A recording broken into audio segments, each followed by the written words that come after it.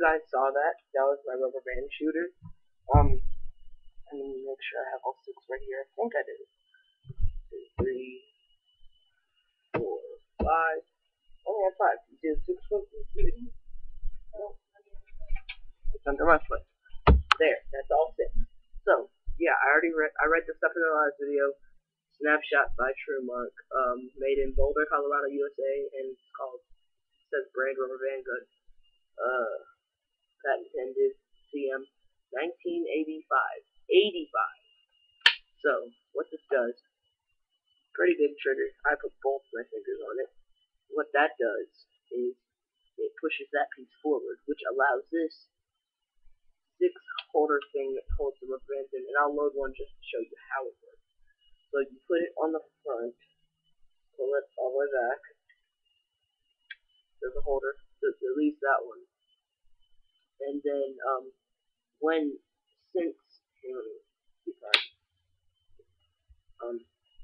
you let this go, the force of the rubber band being pulled by the piece up, by the part up front, allows us to move forward because of all the force from the rubber band. It moves it forward. So, yeah, it lets it move forward, and yeah, 6 shots, so I'll load them all. Now I'm going to put that one on last, because it's not the same kind as these. These are the normal kind.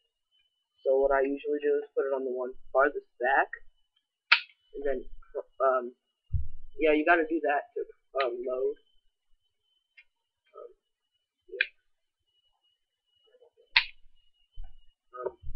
And, yeah, if you guys heard that, the phone's ringing. That was it.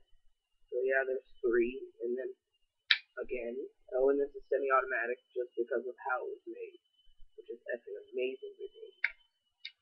And then I click one more time after this one, and I don't have to anymore, because it starts, and just because, if for anyone who thinks that the last one's going to be the most powerful, they all fire off of this one, when they're there. 2.5 minutes. Okay, so that one, I put it on that first ring, and it's going to fire off that. You guys probably didn't even see that. This, I shot it up, took about 10 seconds to get back down. It's fast as heck. It's just not all that accurate. So yeah, I'll load it onto there. I don't really want to shoot the screen. I don't know why. I'll shoot from back here like I used to do in the summer. Get it on that picture. Okay, directly behind the webcam.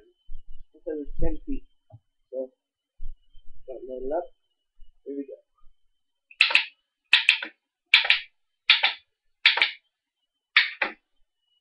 Okay, hope you guys saw that. I'm not gonna go pick them up, because I'm not really gonna shoot anymore. Oh yeah, I'll get one just so I can show you how to design. Or at least how I design. Oh, and if you just have an extra one, just do that. Since the rubber band's still in there, it's full.